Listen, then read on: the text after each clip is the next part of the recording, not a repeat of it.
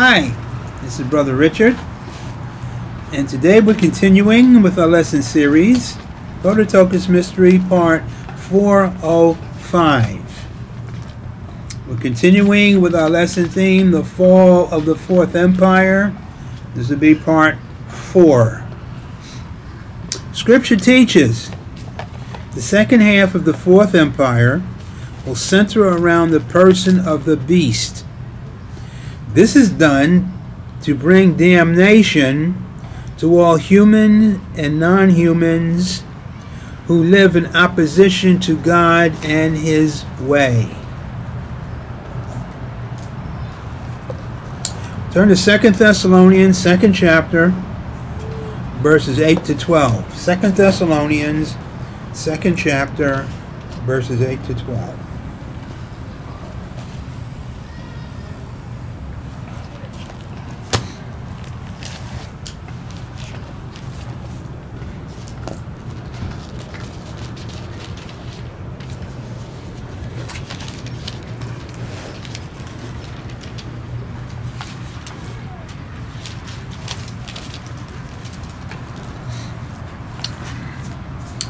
And then shall that wicked be revealed, whom the Lord shall consume with the spirit of his mouth, and shall destroy with the brightness of his coming, even him whose coming is after the working of Satan, with all power and signs and lying wonders. This is alluding to Satan's giving ultimately him his power, his ability to be crafty, his wisdom. All this is taken from the Antichrist, incorporated into the beast.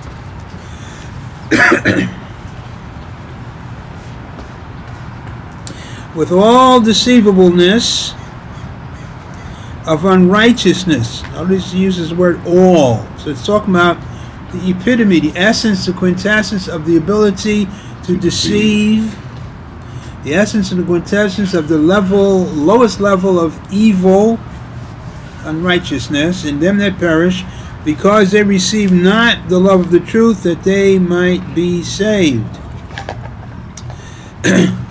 For this cause God shall send them strong delusion, that they should believe a lie. In the original Greek it says they should believe the lie.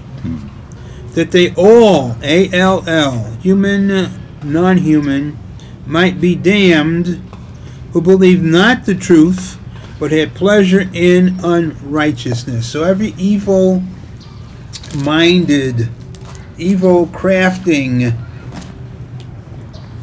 evil-purposed individual is going to enter into a period of deception, leading to their destruction.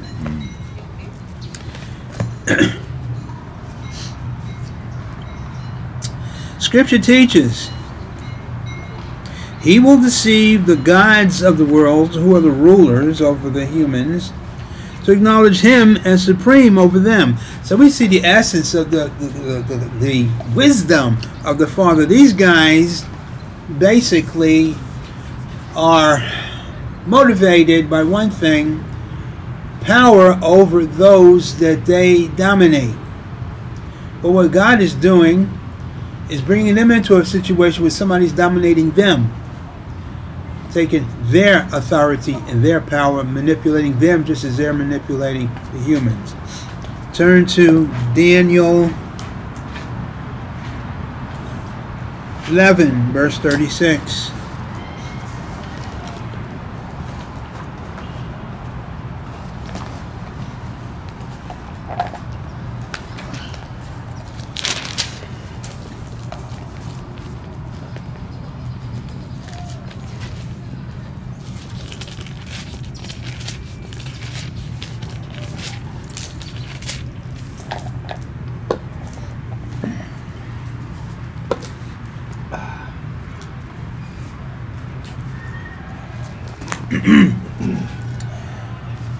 And the king shall do according to his will, and he shall exalt himself and magnify himself above every god, and shall speak marvelous things against the God of gods, and shall prosper till the indignation be accomplished. So basically what this is saying, when he magnifies himself above all the gods, they have to dance to his tune. Whatever he says, jump, they say how high. Because if they're acknowledging him as God, it means that he becomes their God. This includes Satan. It must be painful.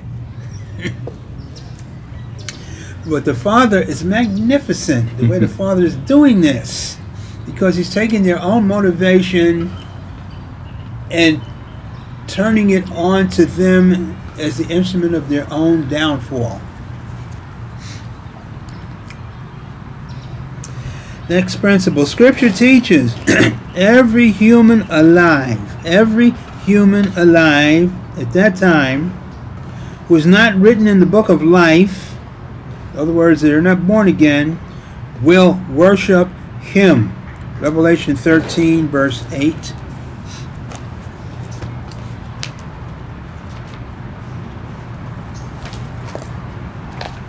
Did you say is not born again? Yes.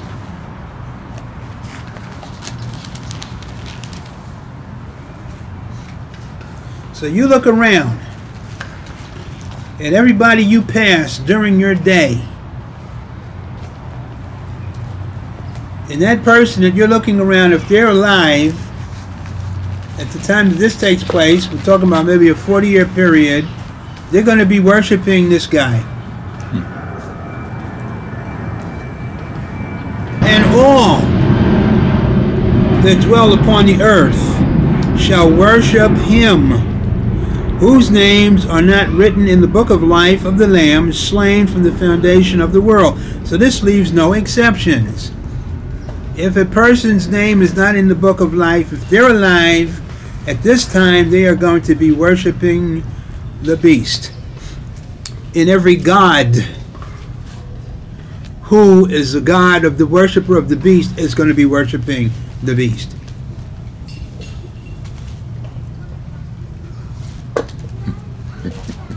Brings us to the next principle.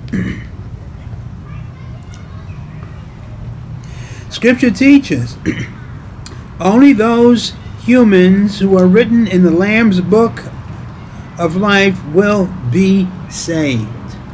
Not only saved, but ultimately delivered out of this reality, or the reality that will exist at that time.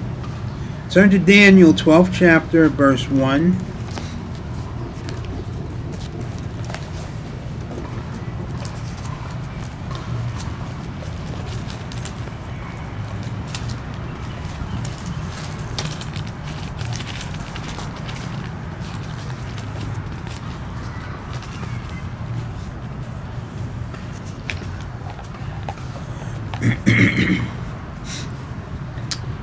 And at that time shall Michael stand up, the great prince which standeth for the children of thy people,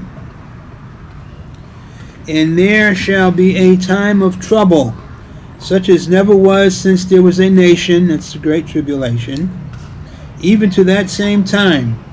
And at that time, the time of the great tribulation, thy people shall be delivered. Delivered, everyone that shall be found written in the book. So if the person's name is in the book of life, Lamb's book of life, whatever situation he's in, God's going to deliver him into the fullness of the life level at which he was designed to exist. Person's name is not in the book of life, they're going to be damned. Lake of fire, outer darkness. It's only going to be two places, either saved or lost. Right. So we understand there will be, I don't want to use the word many, there will be some whose names are in the book of life, who've been delivered and are alive at the second coming. Yes, there's going to be a remnant, right, that survive, reserved. But you're going to find the majority of Christians, I can't emphasize this enough, are going to be here when this happens. Overwhelming majority. We see this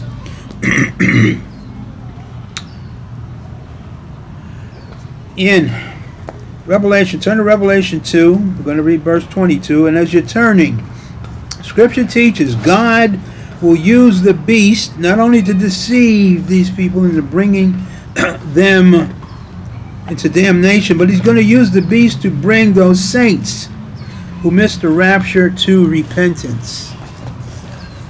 Revelation 2 verse 22. Here you will find something very interesting prophesied by the Lord.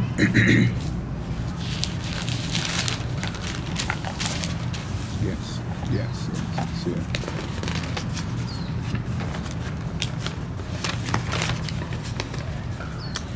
Now this refers to the church of Thyatira. It says, "Behold, I will cast her, the false prophetess, or the backslidden prophetess, who also is an adulteress." At that point, can she still be called a prophetess? No, because the Lord says she calls herself a prophetess, but she's not. So she's unrepentant then. Yeah. Yes. The term backslidden indicates at one point she was correct. She has Yes. Yeah, that's altered true. her path. Yes. That's true. She had to be She in was, the, because in he the says, "I gave her community." time to repent." Right. So there was a time she was in line with the Lord. So we're understanding that everybody who was in the community and is being backslidden is who we're talking about right now. Yes. Now you find something interesting. "Behold, I will cast her into a bed." She's going to die on a bed of affliction. But we want to focus on the rest of this. "And them that commit adultery with her into great tribulation." So her followers are going to be preserved. Now this is spoken of before the rapture. So it's talking about at the time that this is being presented, the harlot city is in vogue, the kings of the earth, that these people are going to be preserved through all of that. Though you're going to have many Christians martyred, doesn't refer to this group. They're going to be preserved until the time of the beast. Note what it goes on to say. "I will cast her into a bed, and them that commit adultery with her into great tribulation, except they repent of their deeds." Now, this brings us to the next principle. Just before you go to the next principle, Yes. is the implication that those who we've just described in verse 22 who are brought to great tribulation, the Father is giving them the last chance to repent, because the next thing he does is the great delusion. No, the next thing he does is close the door on them by the rapture. Oh, They're being warned here. Shape up, because when I come, if you haven't repented, this is what's going to happen to you. You're going to be preserved to go through great tribulation. okay. So we're now at the point of great tribulation because they're unrepentant. The Father's given great delusion, strong delusion. The people I'm talking about are the Jezebel types who are at one point in the church communities. They're no longer in the church communities because they are unrighteous. Well, what will happen is that they are going to continue in their sin for the first half of the tribulation period. But So they're going to be preserved. So he has his hand over them even though they're sin, even though they're unrepentant. Yeah, he says, "I'm going to put you through great tribulation." So the last thing then is Michael standing up, delivering them. So the purpose is for them to see great tribulation. That's how close you came. The great deception. Right. Deception. Okay. But the Father is saying that's how close he's going to take Yes. them, but Yes. that's how close you came to. Yes. Okay. Note what it's saying here.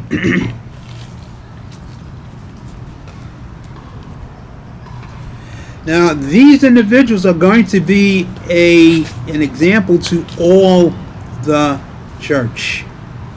Is this the largest group who turn up in the heavens? I'm thinking about the multitude standing before the Father. No. That's part of that group. Okay. Part of that group. Okay. Scripture teaches all the church communities, all the church communities that missed the rapture will witness the judgment on this group, those in this church community, and turn to the Lord in the great tribulation started by the beast. Okay. Matthew 24, verse 15. Then we're going to come back to Revelation. Matthew 24, verse 15. These are being made an example for all the other church communities.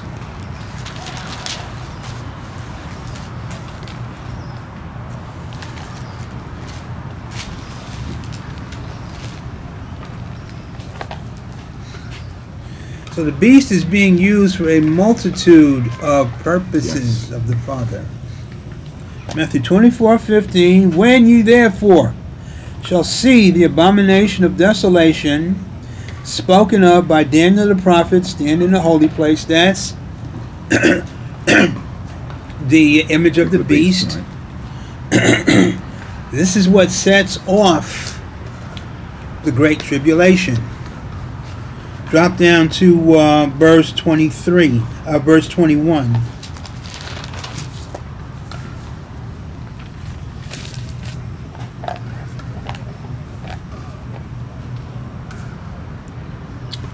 For then, when you see the image of the beast standing in the Holy of Holies, it's triggering the start of the Great Tribulation. Then, at that point, shall be great tribulation, such as was not since the beginning of the world to this time, no, nor ever shall be. Now, I want to focus on something here. Organized religion is consistently talking about 7-year tribulation period. 7-year tribulation period. Nowhere do you see that in the scripture. The focus of the scripture is great tribulation. One point in which suffering and egregious torment is so blatant on the earth that it is never duplicated again. Nobody will ever go through that type of egregious existence again.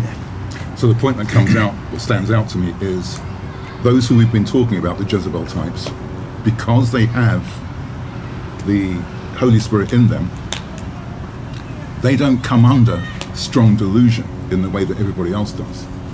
And the reason I'm saying that is because they have the Holy Spirit. They have the Holy Spirit, and they have to give the testimony of Jesus Christ to be delivered by Michael when he stands up. That wouldn't be possible if they were under strong delusion. Well, the idea also is it's a different thing. They have the Holy Spirit in it, which keeps them from totally degrading to the point of the person who doesn't. And succumbing to. Okay. Holy Spirit acts as a buffer, preserving that soul. The only way they would experience that is the same way with the unfaithful servant. The Lord takes away the Holy Spirit. Then they're wide open to experience the same thing unsaved people do. So all these other groups who we're going to call martyrs for the moment, who are looking at this specific group as the example, understand perfectly at that point what you just said. Yes. Okay. Yes. Now, we've determined this is the point of great tribulation. Daniel talks about it. Jesus talks about it. And particularly here, Matthew 24, we don't have time to really go into all of it. But he's saying the only way to stop this is the Father himself intervenes, shuts it down. Right. Because if he didn't, the human race would be wiped out. Right. Those of the church would all die. But he's going to preserve alive a good percentage of them. Majority of them are going to die. Now go back to Revelation 2, verse 23.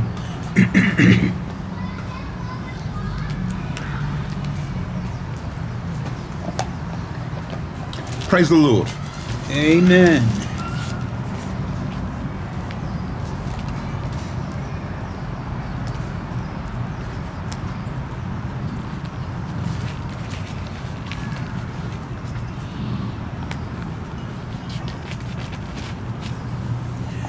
Notice what he says. And I will kill her children with death. So the inference is here that this woman was not only an adulteress, a fornicator, but she had others. She had the whole community breeding incestuous children. So the children aren't necessarily her followers, but they are, in fact, her family members, is what you're saying? Yeah. Okay. Yeah. And bring about a judgment on this church community. These are all Christians born in fornication. They're still in the church communities when this is happening, this Sure. incestuous, whatever Yeah. you call it. Yes, they never leave. And the Lord, of course, is immensely angry at this. But doesn't the protection of the angel over the church become removed from them because of their behavior? Certainly. That's why it's allowed to happen. But still, the Luciferians can't jump in. They do. The Luciferians are inciting it. The angel can't do anything because the people are acquiescing to it. They yield their vessels. What I meant. Yeah. Go on. Okay. So these children, because of their parents or her, they're damned as soon as they're born. No, not as soon as they're born. As soon as they adopt the lifestyle, Right. Okay, so the age they of bring on a accountability curse comes on in. themselves. Because of sin, a behavior Sure. of sin. Sure. The point I was trying to bring out was, since the angel has removed his protection from that specific community due to their behavior.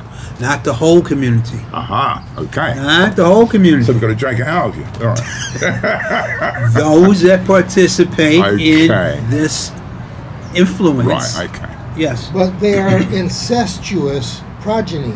Yes. So that they're born into sin is Yeah. the point you've made. Do they have some kind of protection other than, you know, I can't even form the words, but I just know that it puts a different spin on everything. If they're born into sin in an incestuous, it's a double whammy, you know, that's on them. Is there some kind of, Yes. Can I rephrase a little bit? It sounds like the children are born protected, even though they're born from an incestuous relationship, until such time as they, the children, actually perform sinful acts. They're born into a sanctified community. Okay. Set apart. They make a decision. You have committed Christians in the community who are going to make the rapture. You have an incestuous group here that are engaged in doing things under the Luciferian influence. The decision that the individual child makes is going to determine Gotcha. his destiny. Right. So the angel removes his protection to the individual As he makes the as wrong he makes decision. the wrong decision. Okay. and is there an age of accountability? Sure. What age is that? Well, the difference depends on how mature the child is. Well, the Jews have it at 13, don't they? Well, 13 is when you become a man. 12, you get your bar That's the mitzvah. age of accountability. But well, that's the age where you determine that you are going to follow. Oh, I see what you mean. Okay. You have the knowledge. Right, okay. So he might be 5 years old then. Sure. Yeah, all right. Yeah. See, I'm thinking about Mason, but I understand Mason's a completely. He's from this perspective, he's a Right. different person, and we'll get into that another time. But the thing of it is the each kid, depending on their upbringing, matures differently. Sure. So their age of accountability is going to be varied. The age of accountability can be defined as the age in which the child understands the difference between right and wrong. Wrong, all right. Mason long ago passed the age of Sure. accountability. And I imagine being in the church communities, that age is lower than those who are outside. That makes sense to me. Okay. Yes. So these children, egregiously, they're very special. Notice what it goes on to say. Let's continue reading here. Revelation 2, verse 23. I will kill her children with death. What does that mean? It means that from the time of the rapture to the time of the Great Tribulation, the whole church community are going to see the suffering of these children in a million different ways, understanding. Notice what he goes on to say, why it happened. I will kill our children with death, and all the churches shall know that I am he which searcheth the reins, that's the mind, and hearts, and I will give unto every one of you according to their works. So these children are going to be using this example for whatever period of time it is until the Great Tribulation of the judgment of God on those that make the wrong decision. When they get to the point of the Great Tribulation and they're going to go through the Great Tribulation, they will understand why this happened.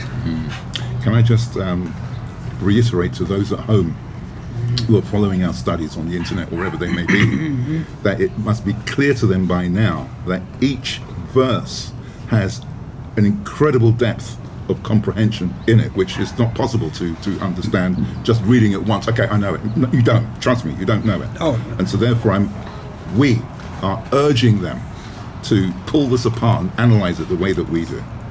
Exactly. You can spend a long time on just one verse. Exactly. Yes. Anyway. I understand. Amen. Yes. Absolutely correct. Turn to Revelation 7. Revelation 7, starting in verse 9.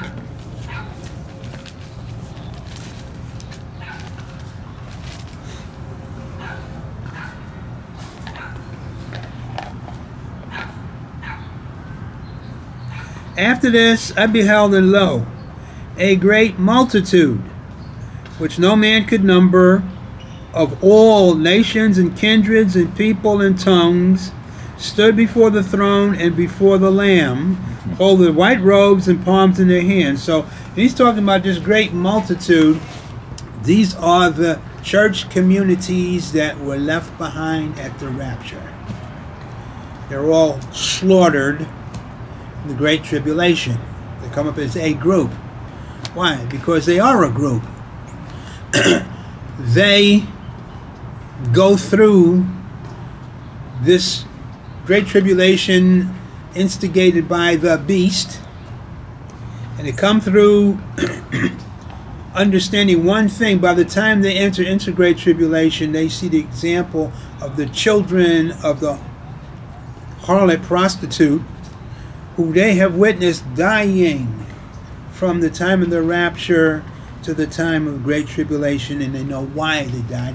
They have been cursed by the Lord, judged by the Lord, because they made a sovereign decision to take the left-hand path while they were in the church communities. Okay.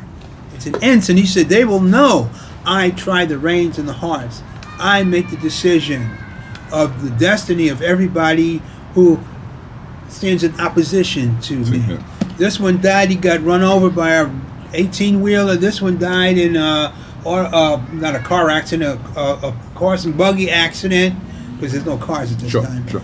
This one, a pack of dogs tore them apart. They're going to know why each one, all the churches are going to witness the death of these children. So you're still talking about the Jezebel group. Yes. As a group. They've all died in their various manners, but they still have the Holy Spirit in them. So do we understand that they go to the new earth, or they stand before the Lord? No, they're lost. You can't be saved cursed by the Lord. If they weren't saved, they wouldn't die. They're living in sin. Okay. So I misunderstood. So he has judged them right there and then. Yes, he's saying when the rapture took place, they got left behind. They already determined they were not going to live for him. I was under the impression that you said earlier on that they would be part of this group who stands before the Lord, but that's not correct.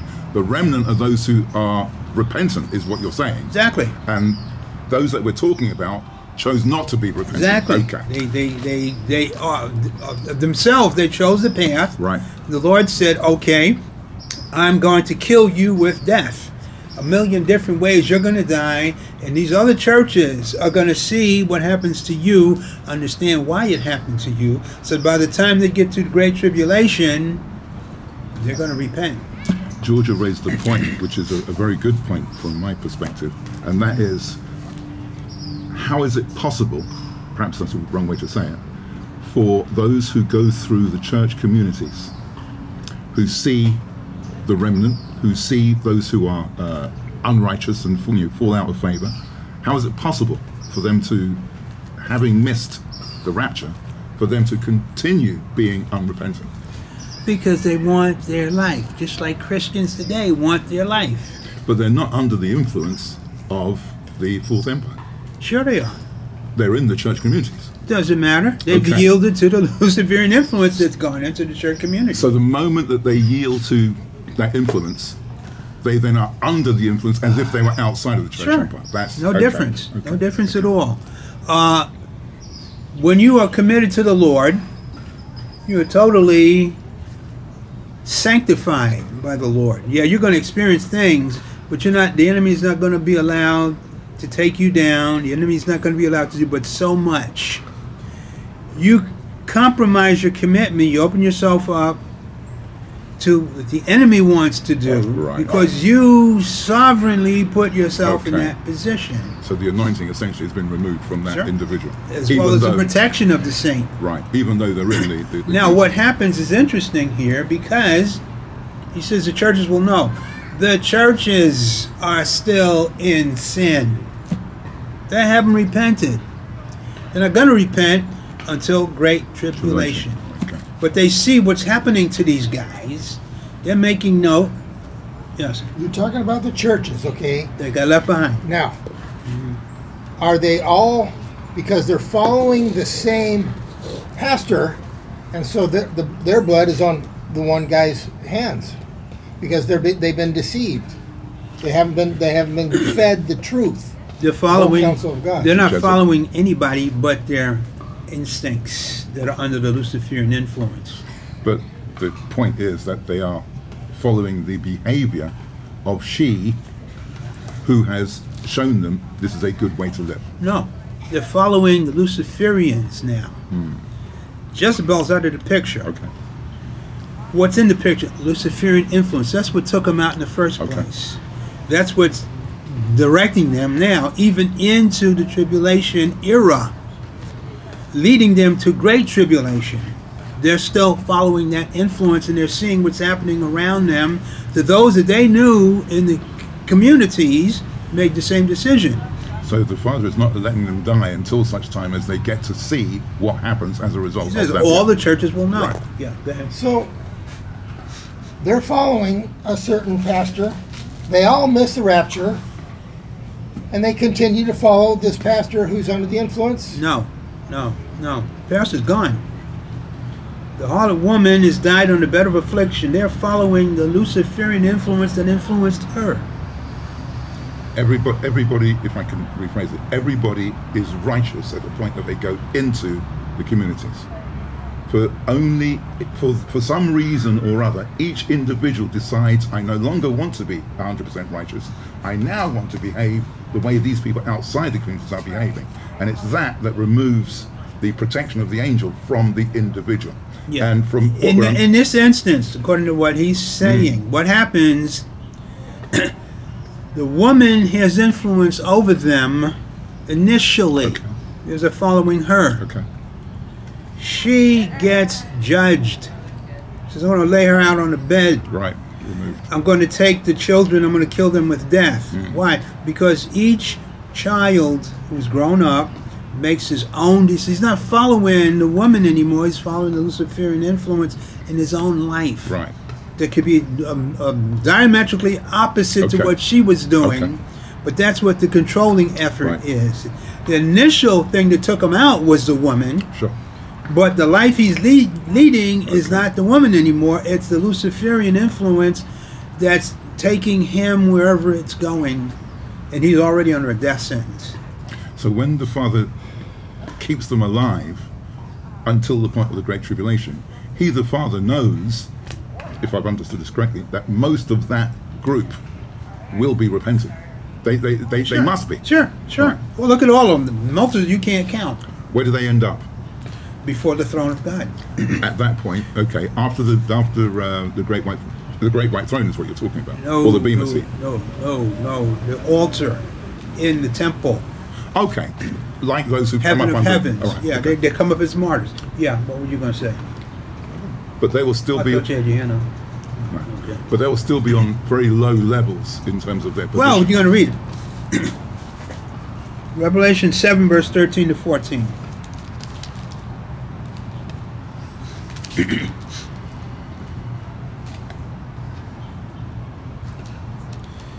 And one of the elders answered, saying unto me, what are these which are arrayed in white robes, and whence came they?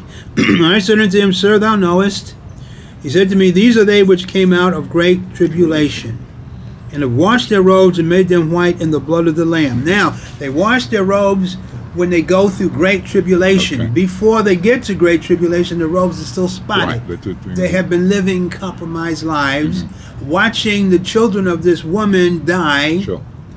All the churches are privy to this situation because the Lord's engineered it. Mm-hmm. You say, I'm going to use these children as an object lesson for all The church. the churches. Okay. So by the time of the Great Tribulation, that's the crucible that they have to go through to lead them to this repentance.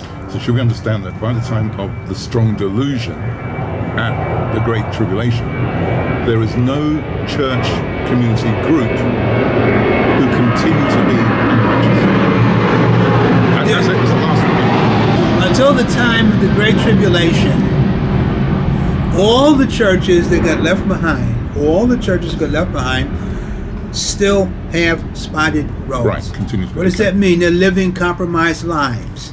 Now they're saints. They're not going to be in the Luciferian societies because they'd be killed. Sure.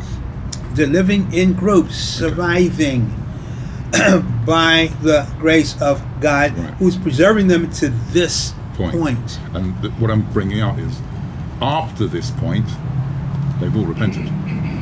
Or- After the Great Tribulation. Right. So if there's any who did not repent at that point, it's all over for them. They'll Exactly. never. Oh right, yeah, They'll yeah, never they're ever done. get another They're done, opportunity. yeah. Right. But it takes the Great Tribulation to get them to repent. This is the thing that's being illustrated here. They see the death of these children. That's not enough. Sure.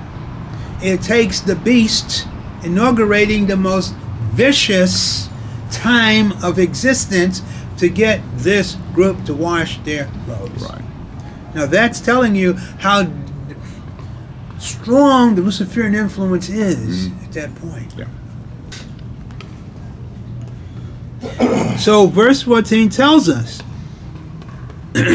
these are they which came out of great tribulation and have washed their robes and made them white in the blood of the Lamb. So it takes this to get them to where you see them before the altar. Therefore are they before the throne of God. Serve him day and night in his temple. He that dwelleth on the throne shall dwell, he that sitteth on the throne shall dwell among. So they're going to be incorporated as a group into kingdom society. They're going to be priests because they work at the altar. But they're not going to be anywhere near their brethren that made the rapture. They're here before the altar. The elders are here around the throne. Right. The angels are here working in the temple. Okay. So you have a different level. Gotcha. Yes. Will they still be called sons? Sure. Sure. Just not fully adopted. Yes. And never make the adoption. Are these the lowest level of position in the heavens? No, because you're going to have saints that come after them. Okay. The people that overcome the mark of the beast, for instance, are below them. These, right. But what we find here, this is the grace of God. Because if it weren't for the Great Tribulation, most of the church would be lost. Sure.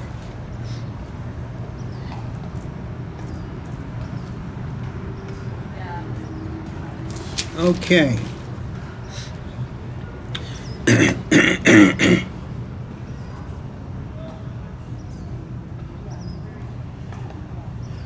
So they have been witnessing the judgments coming on the members of the church at Thyatira. In other words, the church of Thyatira is being set out as an example. The activities that have gone on in there, which really anger the Lord. And he says, okay, I'm going to use you as an example for all the rest of the churches. This is going to happen to a certain group, the children, and for a period of, 20, 30 years, they're going to see these judgments come on, and everybody's going to know, oh, he was a member of the church of Thyatira. Right. Because when the rapture takes place, they've got to get together as a group, not as one group, but groups to survive. Now you see how they survive. Turn to Revelation 8th chapter.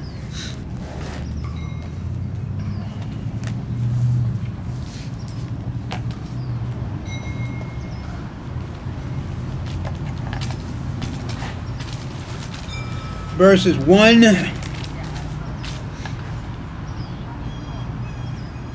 to 3.